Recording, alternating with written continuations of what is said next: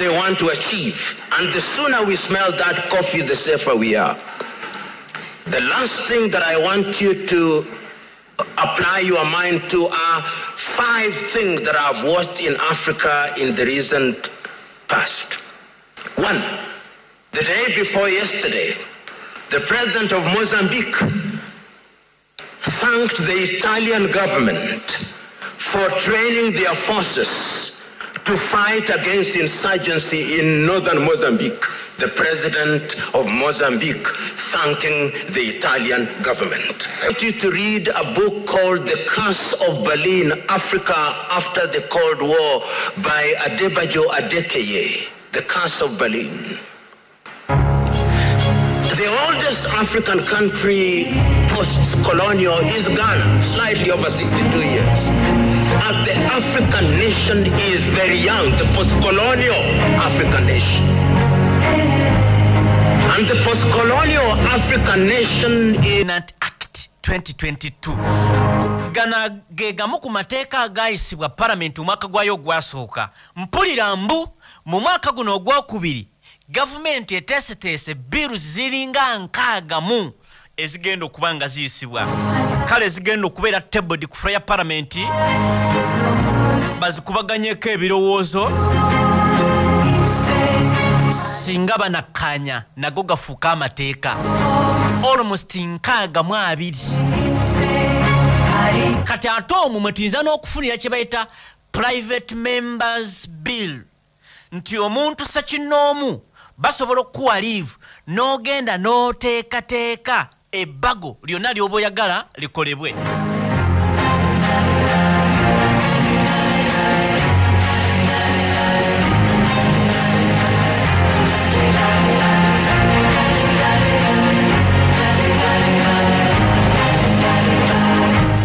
So kati ye Parliament ey'okubiri eyakamala wiiki emu kacyanga eddamu omwaka gwayo ogwokubiri. Waliwo kye bayita private members bill. This is a proposed law moved or introduced to Parliament by kye bayita backbencher, omuntu atula emabega oba omubaka wa Parliament yenna oba committee. A private members bill is not introduced by a minister or the executive. Yenjawulo eriwo nti kye bayita private members bill teleetebwa minister nti cabinet yatudde oba executive nti executive yatudde negamba tuleete ennongosereza zino nedda. Omubaka wa Parliament atuula emabega eri atalina kifo mu government yalireeta.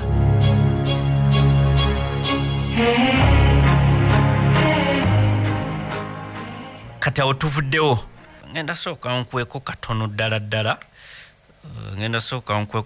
ddala waliwo mikwano gyange abasirikale ekiwandiiko kyammwe nkiina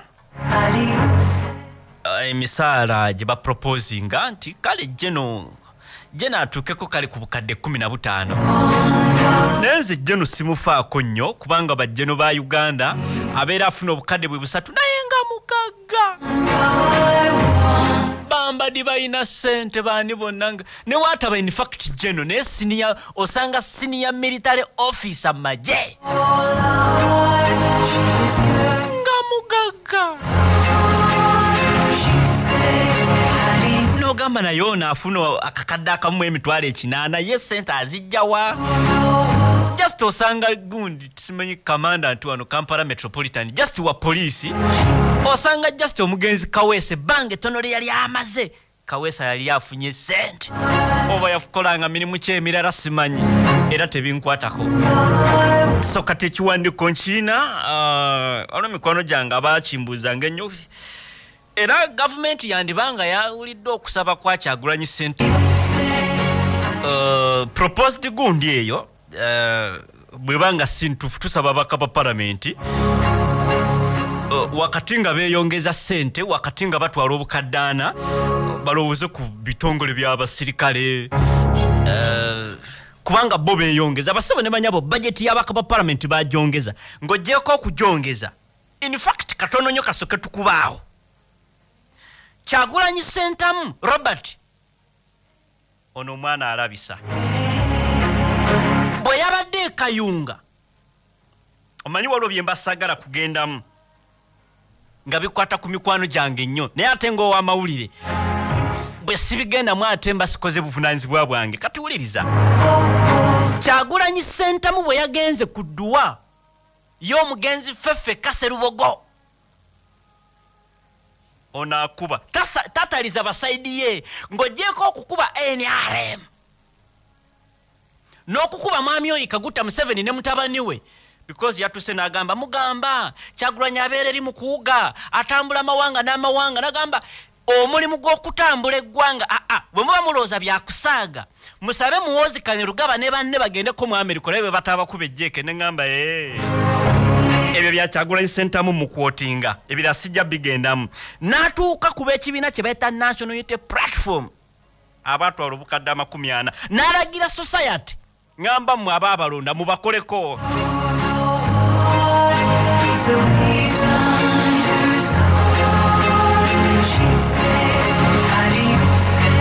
yawaddeyo ababaka ba National Unity Platform mu abaabalonda mu mwekolereko yagambye omukulembeze oba munnabyabufuzi takola kituufu w'okuba akulumiriro wabula akola ekituufu w'okubanga bw'anaakola ekifu waliwo abantu bali accountable gye bali oba ontegedde bulungi oba oluganda ndutabise nnyo nkugambye ngenda gamba Robert Sekitoleko Robert Kyagulanyi owa National Unity Platform yakunze bannayuganda buvunaanyizibwa bwammwe okuteeka enninga ku babaka ba parliament n'abakulembeze bonna nga naye mwali because bwe bamanya nti tewali abateeka ku pressure oba tewali abademanding accountability bagenda kukola ebyekisiru oba kale bye baagala teyasinzidde awo n'akuba munywanyi we Tebandeke Charles bubi nnyo kunyonyola kulwamu abakulembeze gye buvuddeko mbadde nwanagana nga ndi mu kunyonyola abakulembeze bamemba wa paliamenti babawadde enguzi ya miliyoni ate katukoze tya lwaki nyina kunyonyola kulwammwe wamawo nawe bwe Tebandeke nimbye nalebo Tebandeke munywanyi wange nnyo naye ezize zaggwawo ddaana kati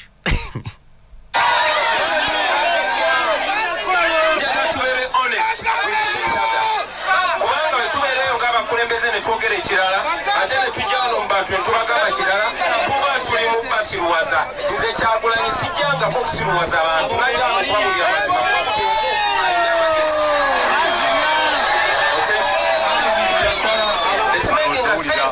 abakulembeze kuba abantu bagamba bannange natudde ne ba MP bange ne mbagamba bannange mwalidde enguzi baŋŋambye nti owedda aba opposition babagamba yambala wesibe ekitambaala gira ku boda wane wanitamongo bakuwe sente era ne mbatuuza okay so mba saagala munteekeko pressure eri abantu kuba abantu nabagamba muntunuzeemu ttooki nange bwe mbanga abuzaabuza nange munteeke ku muliro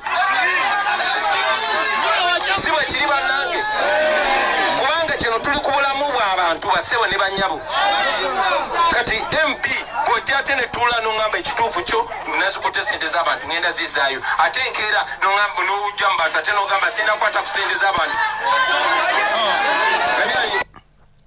ampuliriza nga Tebandeke wali mu nfo omanyi nakyazaako ko omu ku babaka ba palamenti aba National Unity Platform gwe mmanyi nti sente yazirya ye ŋŋenda mu byaki n'abulwa emikwano naye ate kambyogere kubanga buvunaanyizibwa bwange yaŋŋamba naye ate ebyo ndoza kambyogere kambireke omu ku babaka ba National Unity Platform of course twasooka kunyumyamu naganze musekadde akagundi akasente nakalidde oyajja kumpewo naŋŋamba naye mukulu Sekadde nze era abantu njagala obbagumya nti sente zino sinnazirabako ne ŋŋamba leero luno kaakati Kyagulanyi tasaaga alabisa buli muntu yagambye tajja babikirira era mbu ne wabeera abasisinkanye talina muntu yenna gwagenda kubikirira.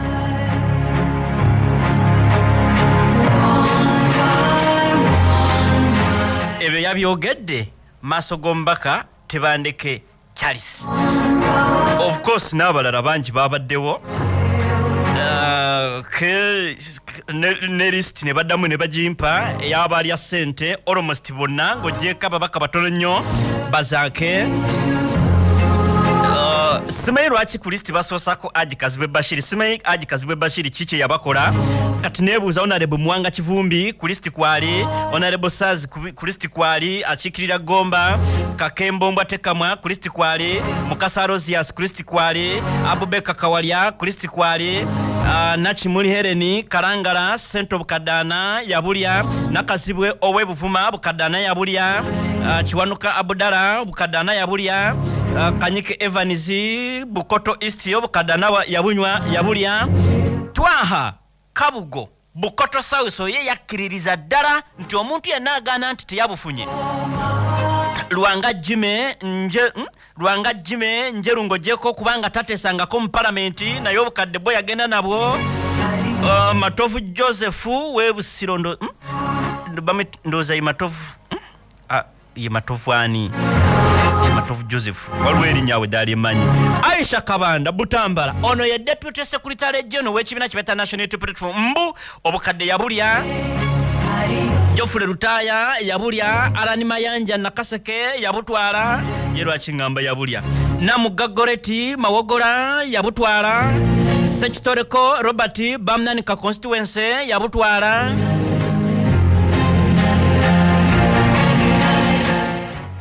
Atenga be bagamba principal wa kibiina kya National Unity Platform ngenda kwogerako mbako omu bamuyita n'abagabe nombako mulala sigenda kumwogera. Be bakubira Kyagulanyi Ssentamu ne bamugamba principal waliwo obukaddaana bwe tufunye, abamu batugamba tugire mu Gomesi, abamu bagamba tugire mu Pule, abamu mu Vesti tujje tubujjeyo wali. Tukoze tutya naye ffe tugambye bino tumaze ozijjayo. Ombaka omu yangamba naye Kyagulanyi oba yabaaki. Ffe twamugamba tuzifunye kati singa twasirika ate yatutabukira. Kyali oyo oba yabaaki yebeereremu mwana. Ndise Kadde Samuel Munaluweeri vunaanyizibwa bwe. Buli omu ategedde etteeka kye ligamba. Kati ekyokulitegeera n'okuliteeka mu nkola byanjawulo. Gwe sooka olitegeere abanayagala oliteeka mu nkola because nze nalimenyerawo ne ngamba ku nju zange tekujja kujja gwe saagala. Tosobola kujja ng'oyenjera mu ga t-shirt kaaga agundi agana teekawo kibiina ki ngeza mpabu example.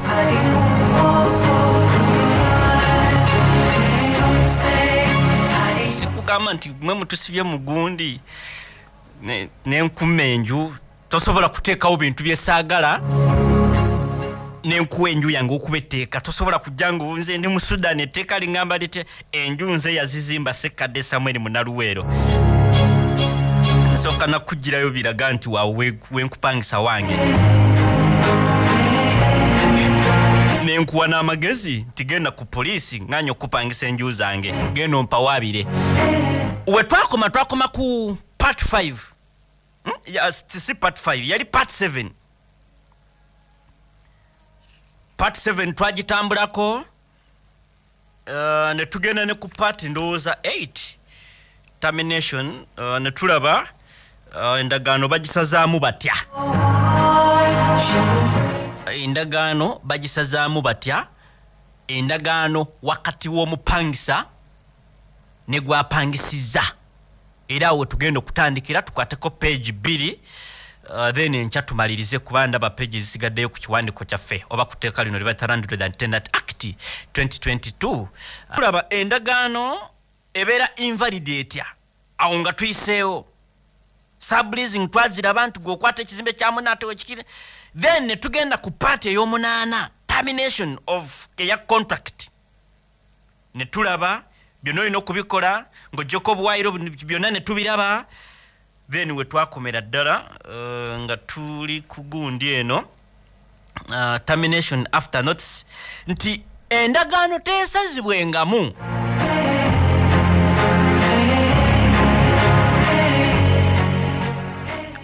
where a landlord or a tenant gives notice of termination of the tenants in accordance with this act, ngaita muteka lino ne tulaba terms ze musobola okuyitamu to terminate okusazaamu enkolagana oba okukkaanya kwe mwakola wakati wa landlord n'omupangisa gwe bayita tenant. Era ne tugamba nti omuntu apangisa ku weekly basis olina okumuwa ennaku 7 not mu buwandiike ennaku 7 ow'omwezi muwe ennaku 30 olyoka omugobe oba osazeemu endagaano yammwe.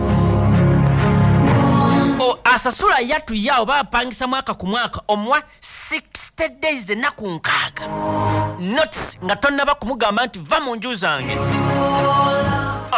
A landlord and a tenant may agree to a period of notice exceeding the period specified in subsection 2. Mwe musobola okukkaanya ku bbanga erisoba mu ebyo ebiri mu subsection 2 gye nkusobodde eya wiiki, ey'omwezi, ey'omwaka, musobola okususaamu nga mukkaanyiza. Akokuna nenkugamba nti a term oba condition in a tenancy providing for a lesser period of notice. Ebbanga ettono erya notice tugeze weetaaga ennaku 7 ne zitawera, weetaaga 30 days ne zitawera, weetaaga 60 days ne zitawera.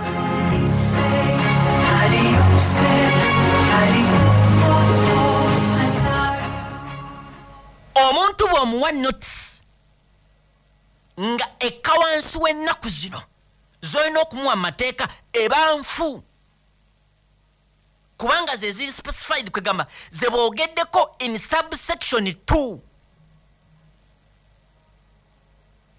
Ekirala kye bayita to issue the notice of termination under subsection 1 shall not a landlord oba tenant's duties and rights under the tenant's agreement in respect of which such notice has been issued. Bw'omala okulaalika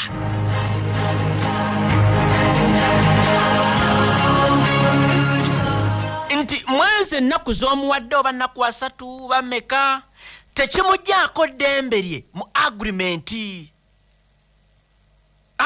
Tomugamba katoddamu nakozesa toyi yange kirungi obuzayo mwezi gumu.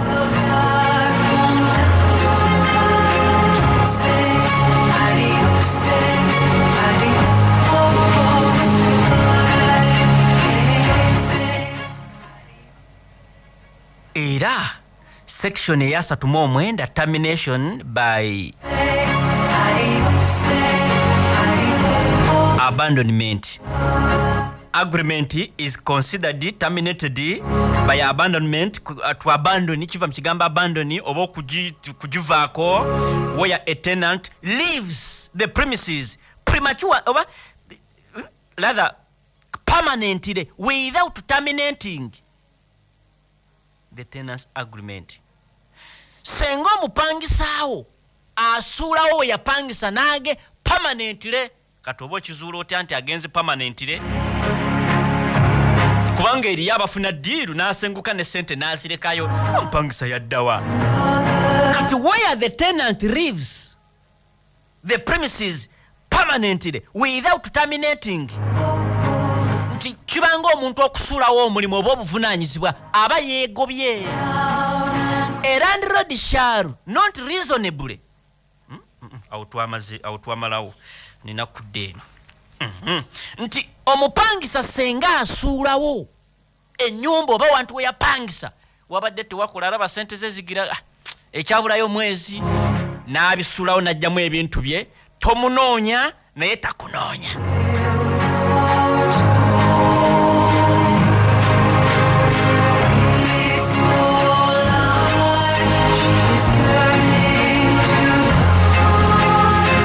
Era wabaawo kye bayita termination by abandoning. Wabaawo okuba nti gwe endagaano mugisazizaamu olw'okubanga gwe osuddewo.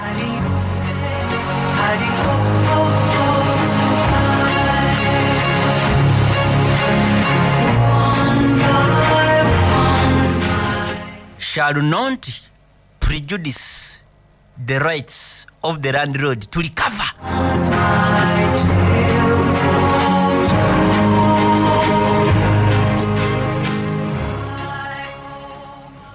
Ekigambo ekyo mateeka prejudice kitegeeza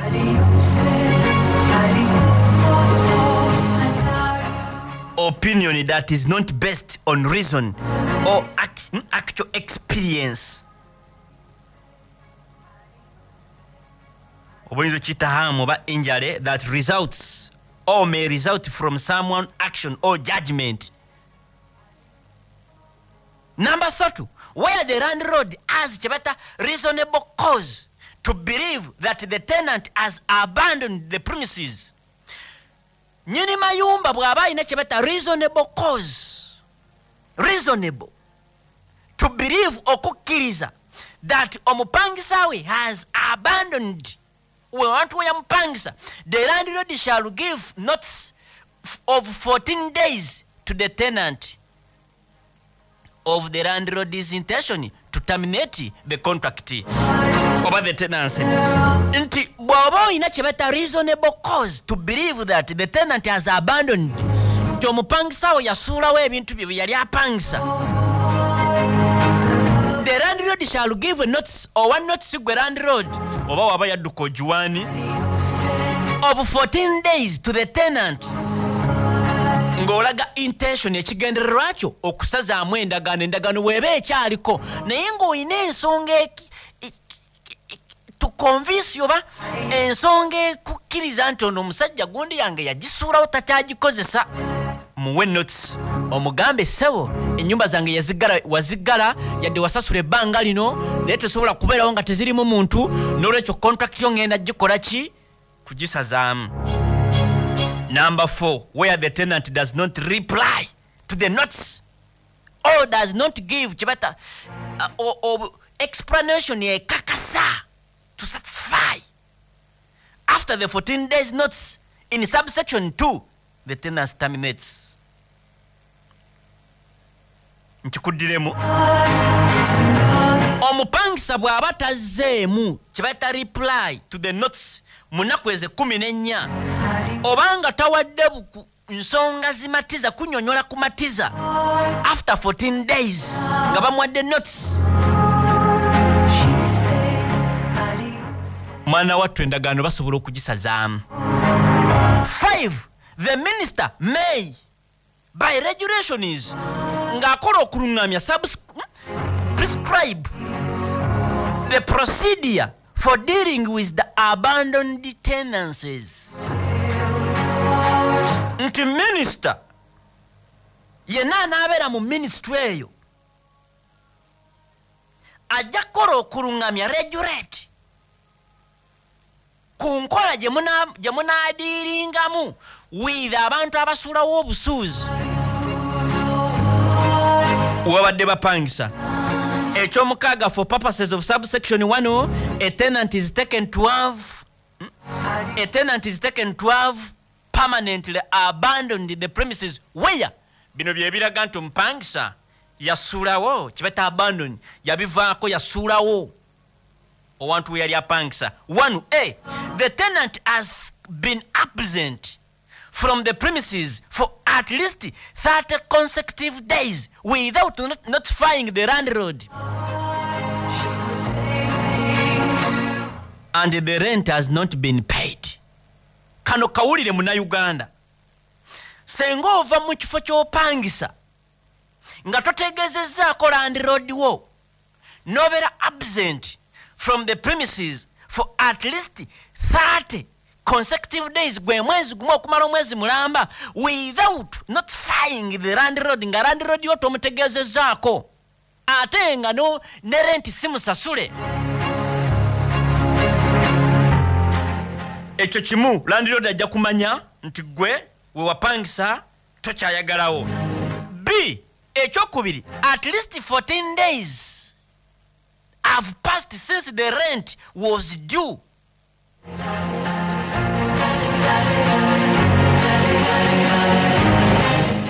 and the rent remains unpaid, and it appears to the landlord that the tenant has vacated the premises without the rent being paid.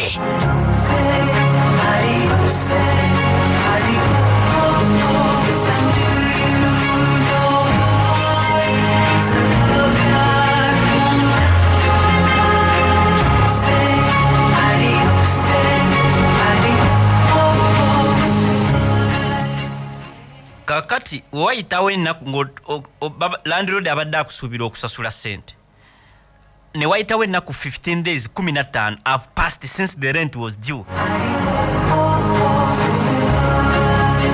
Kubanga kagambako bw'okalondamu ke bayita due kategeeza expected kwegamba you expected oba planned for a certain period of time ti oyina akabanga ke wali osuubira okusasuliramu ssente oba okutuukiriza ekintu ne kitatuukirira mu nnaku ezo,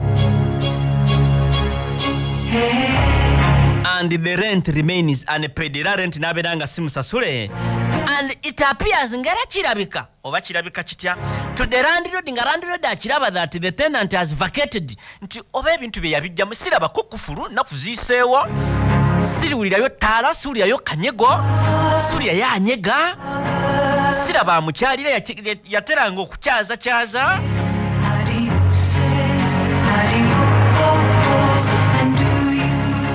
eriyo abantu ng'abeera kunyiga ono yadda wanaku 15 tannakyaza katooke tovunula ngamba kukyaza abagenyi aba bulijjo omwami wamuno akataliyo naku 15 tannakyaza.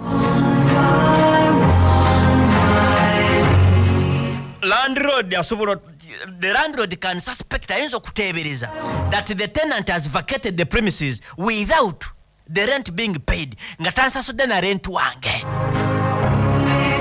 Kati section eyana termination upon death ey'omuntu abadde apangisa of a sole tenant, where a tenant who is a single occupant of the premises dies, omuntu nga abadde bw'omu n'afa, the tenant terminates at the earliest of the following dates. Omuntu bw'amala okufa teweetaaga bbanga ddene okusazaamu, oba yali sasula myezi 7. 28 days after the landlord is given written notes of the death of the tenant by the legal personal representative or next of kin of the tenant. 28 days ennaku 28 nga landlord bamuwadde notice mu buwandiike ey'omupangisa we nti yafa eri omuntu mu mateeka oba omuntu yenna akiikiridde omugenzi oyinza okumuyita next of kin nti yali akolera wano muganda waffe yafa nga wayise ennaku 27 topapa nti omulambo olumba ogutwala omusajja ayinza okuba yalekayo lentu we wa myezi nga 6 nga waliwo next of kin asobola okwenjoyinga emyezi egyo 6 negigwako.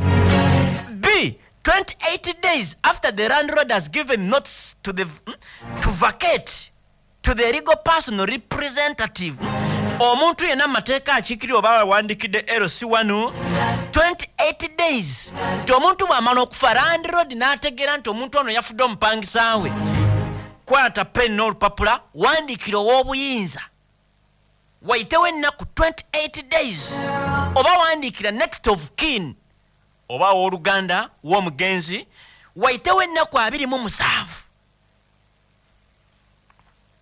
Singa ennaku 27 ziggwako kyekiddirira tugenda ku C, a date agreed in writing between the landlord and the legal personal oba next of kin of the tenant. Date agreed, ennaku z'omwezi zemukkaanyiza mu buwandiike ne landlord oba n'omuntu oyo ow'amateeka oba next of kin ow'omugenzi. D, the date specified, a date zemusazeewo as the termination date of the tenancy by the court oba court on the application of the landlord under subsection 2. kati ngoddayo ng'osoma subsection 2 yabadde egamba ki where a landlord is unable to give a notice to vacate under subsection 1b the landlord may apply to the court for an order to terminate contract yammwe oba endagaano yammwe awo tugenda okukoma olwaleero enkyatuma tusigazaako empapula banna zino ziweze tugenda ku section 41 tenant and landlord may challenge termination in court osobola okugenda mu kooti no challenginga okugobwako era biki byolina okubeera nabyo era grounds ki kosobola okuchallengingira okugobako